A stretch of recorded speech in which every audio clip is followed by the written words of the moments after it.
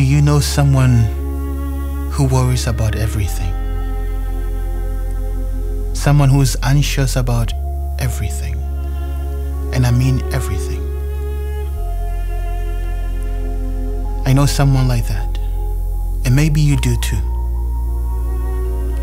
Or maybe that person is not someone else, but yourself. You worry about everything. You are troubled and anxious about everything.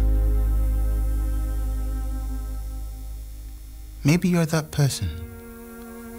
And if you are that person, I would like to read to you the following words from 1 Peter chapter 5, verse 7. Now Peter says, cast all your anxiety on him.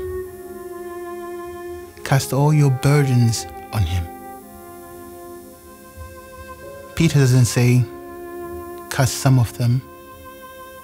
What he says is really, cast all of them. And all means all. For me, the question is, why should I cast my burdens on someone else? I mean, people have their own problems already. But remember, we're not just talking about anyone. We're talking about God. The God who made the heavens and the earth. The God who can do all things.